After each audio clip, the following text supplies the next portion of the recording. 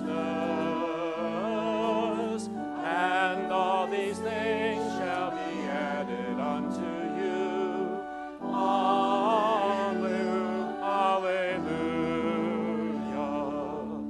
Ask and it shall be given unto you. Seek and ye shall find. Knock and the door shall be opened unto you. Alleluia.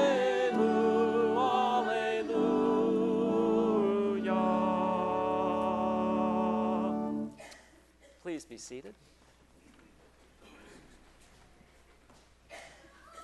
If you would turn to number 806 in your hymnal, to Psalm 62.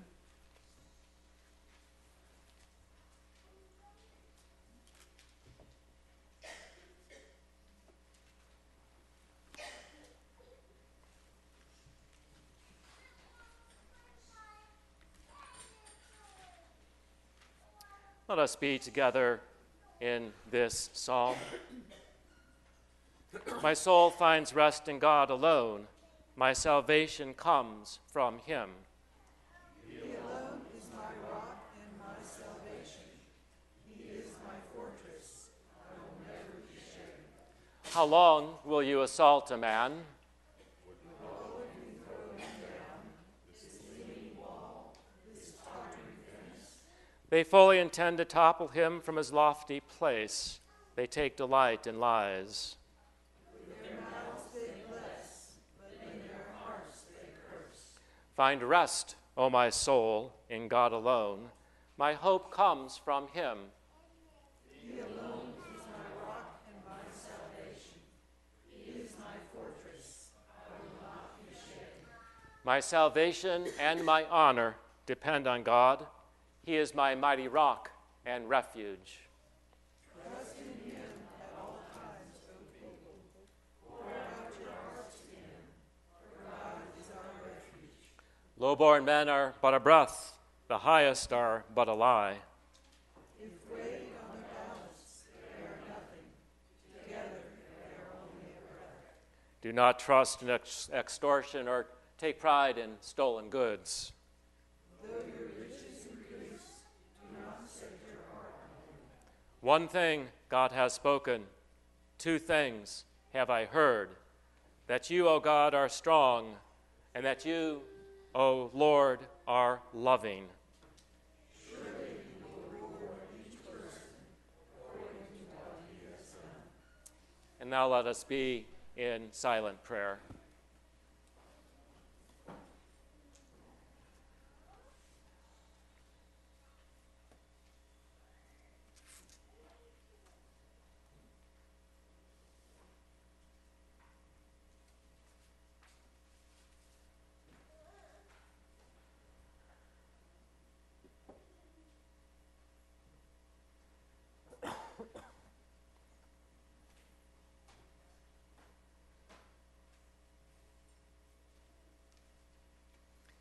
O Lord our God, in you we are given the peace that passeth all understanding. You speak to us the right words that lead us into life, into wholeness, into wellness of spirit. In you, O Lord, we receive the peace that passeth all understanding. Let us pray together the prayer that Jesus taught his disciples to pray, saying, Our Father, who art in heaven, hallowed be thy name. Thy kingdom come, thy will be done, on earth as it is in heaven. Give us this day our daily bread, and forgive us our trespasses, as we forgive those who trespass against us. And lead us not into temptation, but deliver us from evil. For thine is the kingdom, and the power, and the glory forever. Amen.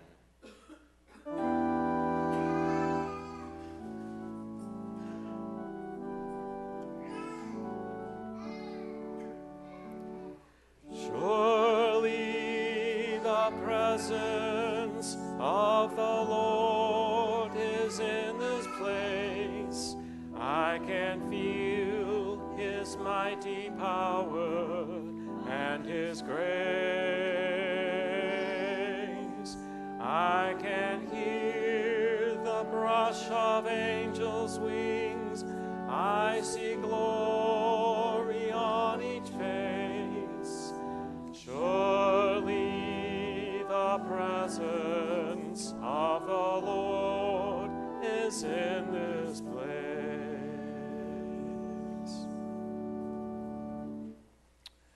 I'd now like to invite the children to come down for a time of sharing.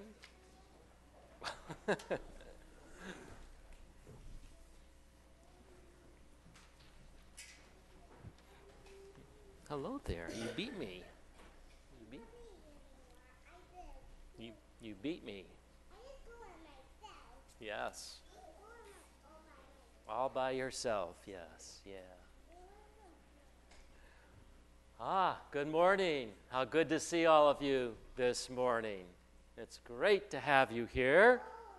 And I was even beat down here this morning, wasn't I? Right. We are, in some ways, a little community. Do any of you know what the word community means? Any ways to think about that word community? How about let's change it to a group. You're like a group. A group. Or you're like, kind of like a little family. A family is a community. A family is a group. And right now you're like a church family. Or you're like the children of children's time.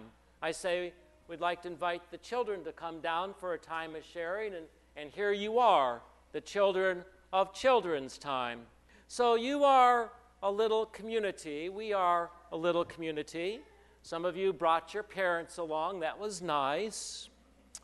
And we are a little gathering, and we are sharing together as a gathering, and that's just a very nice thing. So I have an official participant tag for you today, which you can maybe use as a bookmark in a book. So I'm going to read it for you and then pass it out. It says, share God's Word. You are an official participant in Children's Time in Norris Religious Fellowship, January 22nd, 2012. This is a bookmark on the world. So I want each of you to have one of these official participant bookmarks. And you can take it home, and if you've got a book at home that you would like to keep it in, then you can do that. You can hold on to that when you get it. I'll pass them this way. Okay, you hold on. Why don't you hold on to that one? And I'll just keep it coming this way. Official participant bookmark on the world. Participating in Children's Time. Whoop, there's a blank one. Don't want that one. There you go. There you go. There. So take a look at it, and I'll read it to you once more. You see the little picture on the top. Those are children sharing God's Word, which you're here doing today. And then it says in red, you are and you can even put your name in there. You could write your name, official participant in Children's Time in Norris Religious Fellowship, January 22nd, 2012. Bookmark on the world. So here we are, all of us. We're together. We're a little community, a little group, and being together makes a difference about what you do with your morning and even with your life. So thank you for being here today, and let's have a prayer, shall we? Dear God, thank you for this group where we can be together and hear your word. Amen. Thank you very much.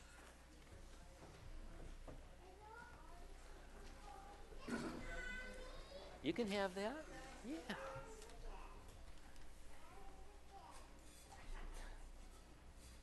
Are we on?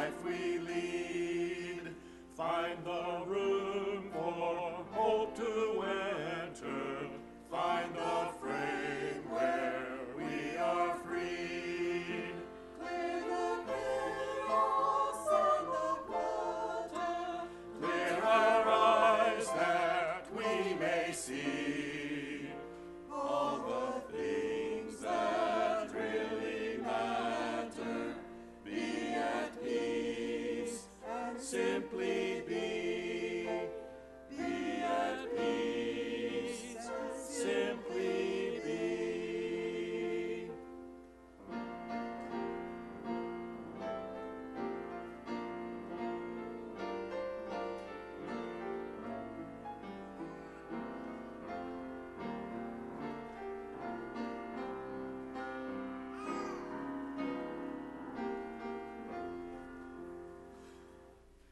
Come and find the quiet center in the crowded life we lead.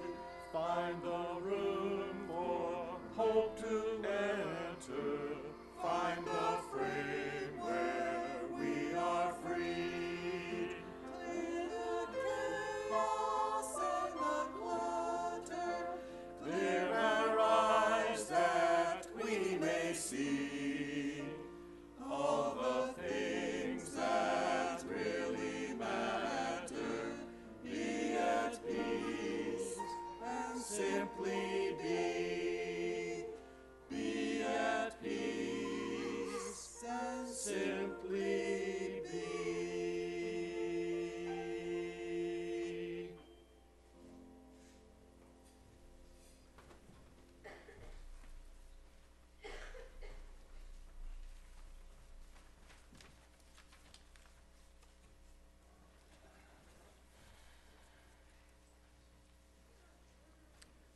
I'm guessing that most of you know the story of Jonah. We know it typically as Jonah who was swallowed by the whale. And that's how it's usually taught and understood, because it's a great legend, and it is a legend, it's a folk tale.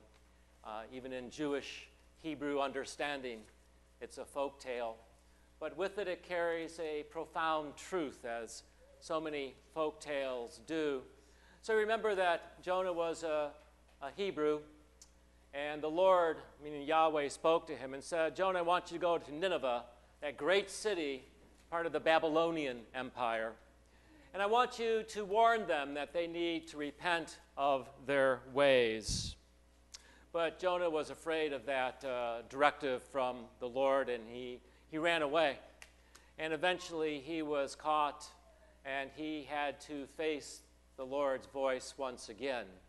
And so this is what happened. The word of the Lord came to Jonah a second time, saying, Get up, go to Nineveh, that great city, and proclaim to it the message that I tell you. So Jonah set out, and he went to Nineveh according to the word of the Lord. Now Nineveh was an exceedingly large city, about 3 days across of walking. And Jonah began to go into the city, going a day's walk. And he cried out, 40 days more, 40 days more, and Nineveh shall be overthrown. 40 days more, and Nineveh shall be overthrown. And the people of Nineveh believed God, and they proclaimed a fast, and everyone, great and small, put on sackcloth. When the news reached the king of Nineveh, he rose up from his throne, removed his robe, covered himself with sackcloth and with ashes, and then he made a proclamation in Nineveh. By the decree and of the king and of his nobles, no human being or animal, no herd or flock shall taste anything. They shall not feed, nor shall they drink water. Human beings and animals shall be covered with sackcloth, and they shall cry mightily to God. All shall turn from their evil ways and from the violence that is in their hands. Who knows? God may relent and change his mind. He may turn from his fierce anger so that we do not perish. When God saw what they did, how they turned from their evil ways, God changed his mind about the calamity he had said he would bring upon them, and he did not do it. The word of the people listening and of God responding. This next hymn, Lord, You Have Come to the Lakeshore, is based upon the scripture that we'll be reading where Jesus goes down to the lakeshore and calls disciples. It's a different calling story than the one in John that we talked about last week. This is the calling of fishermen down at the lakeshore. I think many of us have sung this hymn before. The words are in the bulletin. The refrain is repeated each time. I think you will love this hymn if it's new to you.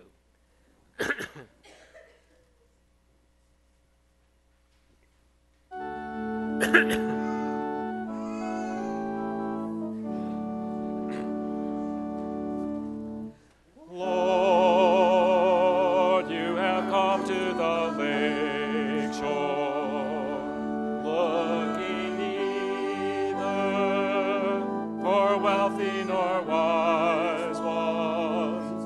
You only ask me to follow humbly. Oh Lord, with your eyes you have searched me, and while smiling has spoken my name. Now my boat's left on the shoreline behind me. By your side I will seek other seas. You know so well my possessions. My boat carries no gold and no weapons. You will find there my nets and labor. Oh Lord, with your eyes you have searched me, and while smiling has spoken my name. Now my boat's left on the shoreline behind me. By your side I will seek other seas. You need my hands full of caring through my labors to give others rest and constant love that keeps on loving. Oh Lord, with your eyes you have searched me, and while smiling has spoken my name. Now my boat's left on the shoreline behind me. By your side I will seek other seas. You who have fished other oceans, ever long for my souls who are waiting, my loving friend, as thus you call me. Oh Lord, with your eyes you have searched me, and while smiling has spoken my name. Now my boat's left on the shoreline behind me. By your side I will seek other seas. That's it.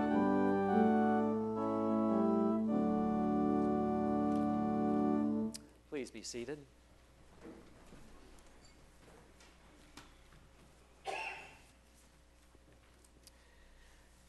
We've had several people that we've been thinking about this week who have undergone surgery, who are laid up, who are not feeling well. that we've been praying for. Some of those names are printed in our bulletin, and I know that so many of you have been intentional in your prayers and in your thoughts, and I can tell you without any uncertainty at all how much that is appreciated.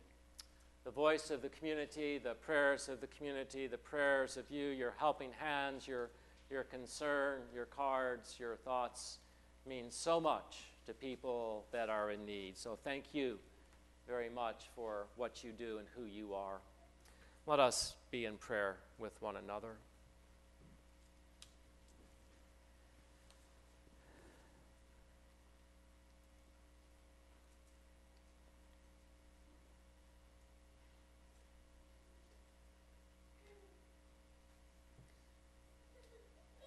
Lord, there is a stillness that we can find in you, in the frenzied, harried activities of life, in the stressors that we face, in the anxieties that we have, in the problems, in the situations, in the concerns that sometimes overcome us and threaten to swamp our ship. In so many ways in life, we find peace and quiet in you. You are our quiet center. In you, we find rest. In you, we are known and understood. In you we find the serenity, that peace that passeth all understanding, the ability to keep on going, and not just to survive, but to thrive as a disciple and as a person of faith. And so, God, for your words to us when we have needs, your words to those in our community who have been sick, who have had surgery, who need support and guidance and strength. It means so much.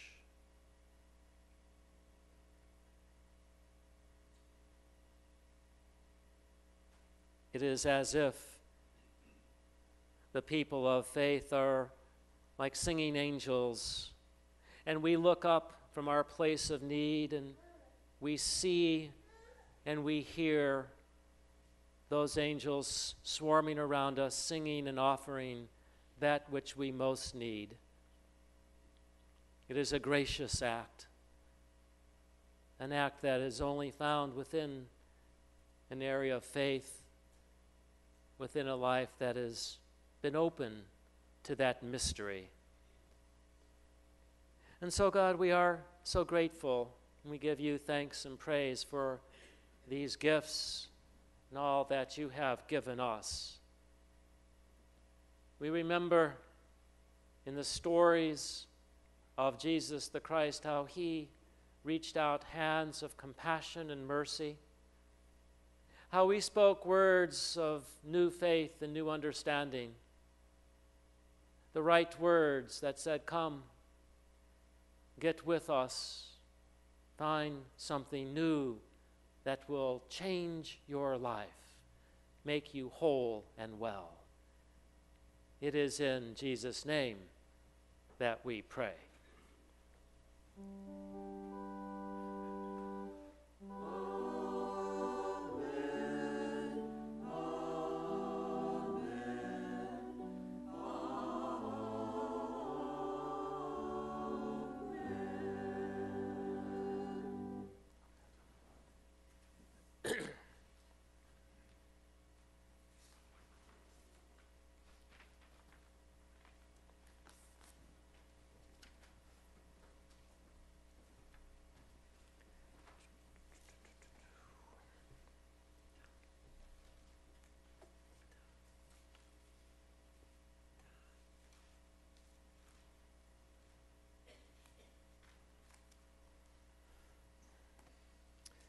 The Gospel of Mark is short and to the point.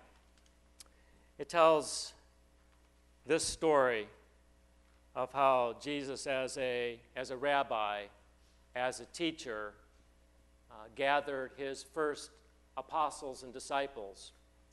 This, by the way, was very unusual in that Eastern world at this time. It didn't really work that way. What it usually happened is that the teacher, the rabbi, would start talking and start proclaiming and start preaching and teaching. And then those that were listening would choose to be his disciples or not. And they would come and say, "Can I be your disciple?" and follow you. That was the way it worked. In this story in Mark, Jesus chooses from among the masses. Now, after John the Baptist was arrested, Jesus came up to Galilee from Judea, proclaiming the good news of God and saying, "The time is fulfilled and the kingdom of God has come near. Repent, believe in the good news." And as Jesus passed along the Sea of Galilee, he saw Simon and his brother Andrew casting a net into the sea, for they were fishermen. And Jesus said to them, "Follow me, and I will make you fish for people." And immediately they left their nets and followed him. As he went a little farther, he saw James, son of Zebedee, and his brother John, who were in their boat mending the nets. Immediately he called them, and they left their father Zebedee in the boat with the hired men and followed him. Let us pray. Lord, may it be your Spirit which will inform us, teach us, and guide us as we reflect upon words this morning. And I pray that the meditations of my heart and the words of my mouth will be found acceptable in your sight. Amen.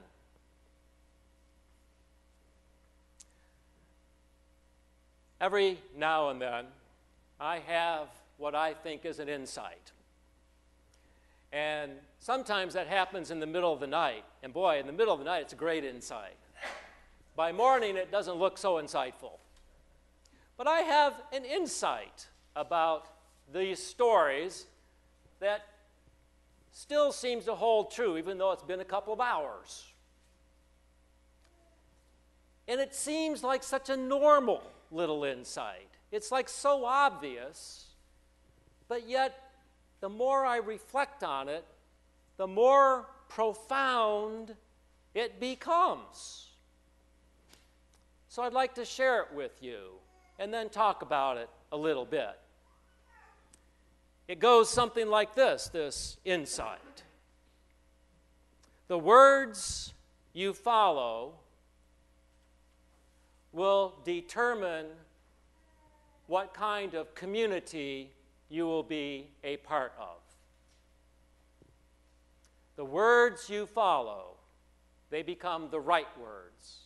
The right words you follow will determine what kind of community you will be a part of.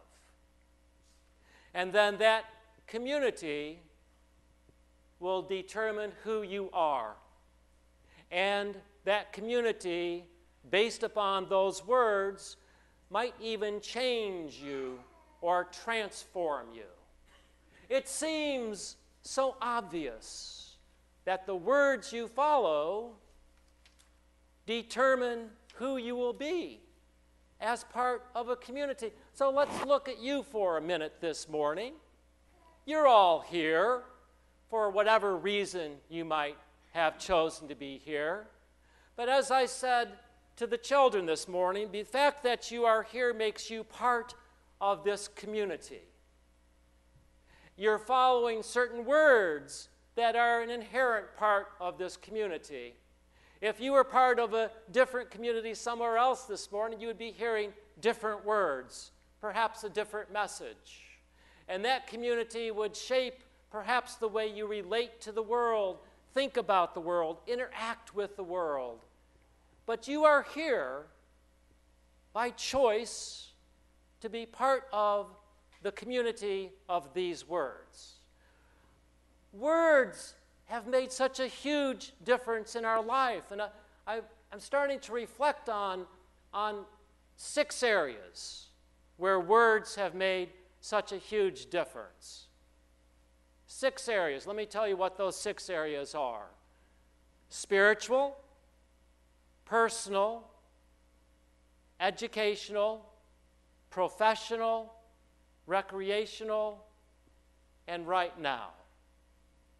Now, some of you are saying, what's he talking about? So let me give you an example. When I was in high school, sophomore and junior year, I took double courses in art, double art classes. It was great. I loved art. I got better and better. I was better then than I am now as an artist, and really enjoyed it. And I thought, this might take me somewhere. This art might really take me somewhere. And then I made the big mistake of talking to my guidance counselor, who shared words with me. And I'm not sure if they were the right words ultimately, because here I am, I guess where I'm supposed to be, or whether they were the wrong words. But they felt like the wrong words for years, because the guidance counselor says, if you really want to go to college and get into a good college, you have to take another science. You need to take chemistry. It's like, I don't want to take chemistry. I whined about it a bit. But I ended up taking chemistry, which meant that I had to drop art. It was horrible advice as I reflect back on it, but I ended up going to the school where I met Sally, and I eventually ended up with an art degree, and then another degree, and then eventually here. So maybe, even though they felt like the horribly wrong words at the time, they actually took me into communities that made a difference in my life. Those words were, you need to take chemistry, changed the immediate direction of my life. That's the educational piece. The disciples, those men who were out fishing, according to Mark, there's no preamble in this story. According to the Gospel of Mark, Jesus comes along and says, "Follow me." Fritz says a few words. In talking to my son Fritz, he said there was just about a few words.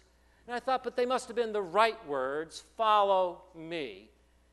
And by following those words, they gave up one community in the fishing boat and that community for another community. It changed their lives. The words we follow change our lives. And there's not always a guarantee, by the way. Jesus didn't say, "Follow me, I've got great benefits. You'll be able to retire in the lap of luxury. I've got a great program. You are going to be respected by everybody. You're going to be treated well. They're going to put you up in the finest hotels when you enter towns. By golly, you follow me, it's going to be a cushy life." There were no promises, no guarantees what those words meant. We don't always know what the words mean, but the words change our lives.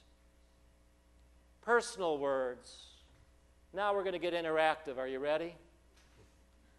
Think about personal words that might have changed your life.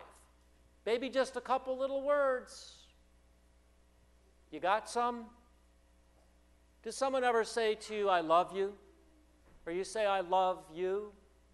That might have changed your life if that has happened to you.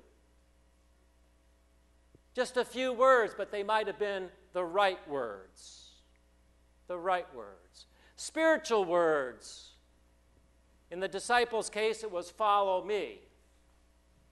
Or maybe you somehow felt God talking to you in a hymn or some scripture, or a minister or somebody else said to you something like, "Hey, come check out this church." And that changed your life. Or you were at a church and you didn't like what you were hearing, and so you left, and that changed your life because it changed your community. The words lead us to a different community over and over again in life.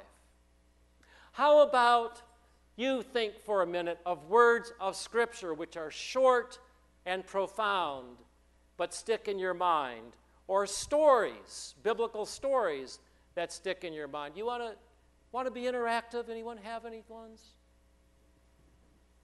How about, yes, Ann.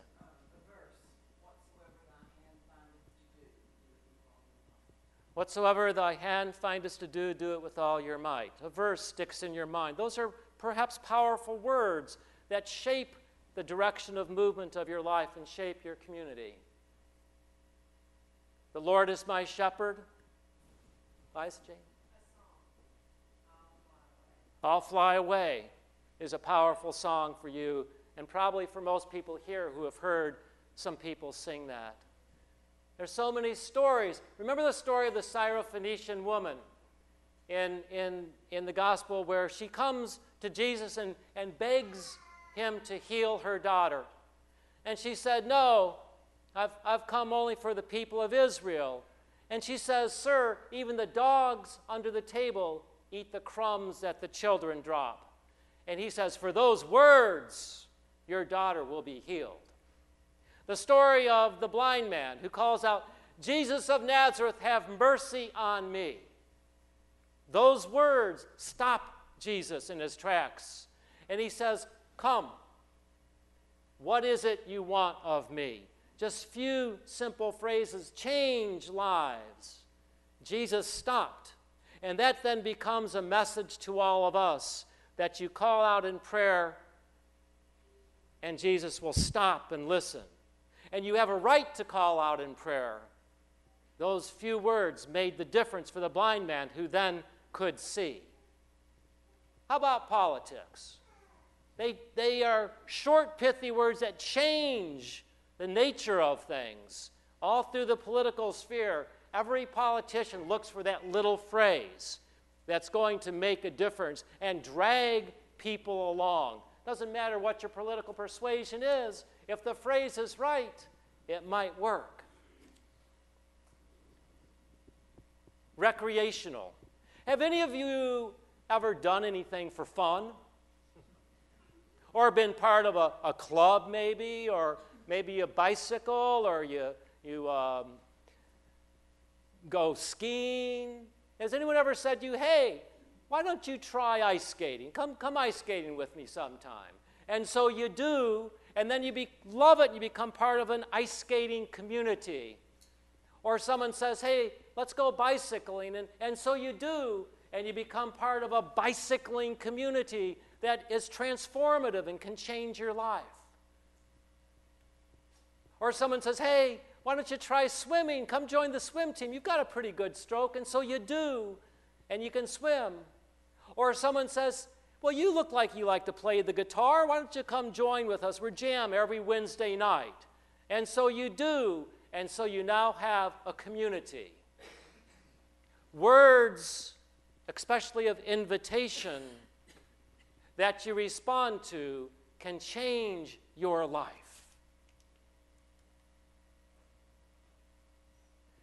Personally, educationally, spiritually, professionally. Anyone ever said to you, well, what are you going to do with your life? You say, oh, I don't know, I kind of like doing this or that. Well, you look like you're like math pretty well. Why don't you become an engineer? Or why don't you come over here and apply for this job? It's pretty good people, it's a pretty good job. I know that's happened to some of you here. Professionally, we are changed by the words that people suggest to us. And then there's now. There's now. That was the last one I lifted up. The words that can still change our lives right now. And we have to be so aware of the words that come to us. In fact, nowadays, it can be overwhelming. At least 10 of you have received a text in the last 20 minutes. and you're wondering about what's happening in Twitter. I don't know what Twitter is, but someone must be wondering about that. And when you get home, you might check your email, or you're going to listen to the news on NPR, turn on the TV and get some information. In listening to a news program, you're listening to what they say. They're showing special alerts, special announcements, special this. Across the bottom is going another feast of information. And then there's another line underneath that, perhaps. We are besieged by words and information. What do we listen to? How do we make choices? Can they ever be as simple and as right as Jesus saying, "Follow me"? And I guess that's where we have to really start analyzing what we listen to, because it makes a difference who we are, because it makes a difference of what community we become a part of. Words, simple words, the right words, can make all the difference in the world, in our lives. And that is why, so often, when I write morning prayers or when I offer prayers, I talk about silence and about being still and about serenity and quiet. Because so often that's what we need more than just words. We need that quiet center where we breathe a sigh of emptiness, so that then we are receptive to the right words. And we will know what they are. And then we will respond to that voice and become part of that community. And so I think and believe that in the quietness of God, that quiet center, we find the right words that change and transform our lives. Amen.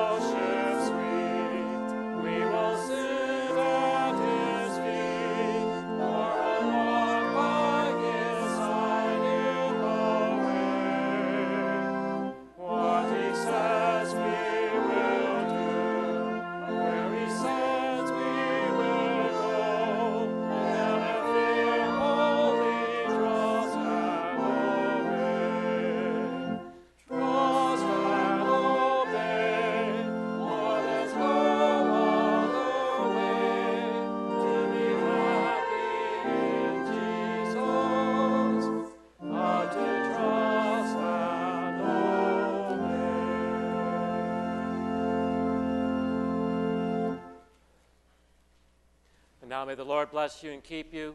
The Lord make his face to shine upon you and be gracious unto you.